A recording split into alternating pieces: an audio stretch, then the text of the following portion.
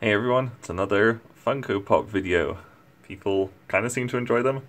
I just got back with 8 more Funko Pops. The new Five Nights at Freddy's stuff just came out, the twisted ones. So I got the full set except for Twisted Wolf. I wasn't able to find him anywhere. There it is. Yeah, I got everything from the main set, plus the EB Games or GameStop exclusive, and the Hot Topic one I got. And they also got Mercy here as well.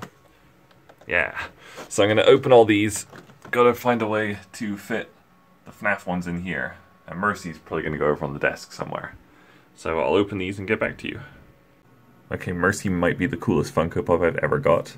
She comes with a little stand, but you don't even have to put her on the stand. She actually floats. She's like held up in the back by this thing here. So like, she's really tall, and she's floating.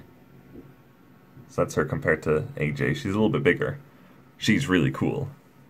I love Mercy. I'm so stoked to have her.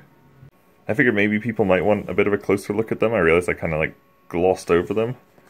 So it's the Twisted One set. It's the Five Nights at Freddy's book, actually. Pop books. So this is Twisted Bonnie, looking absolutely terrifying. Twisted Freddy there. He's got like a hole in his stomach. He's still got his hat. Twisted Chica with a cupcake glued to its face.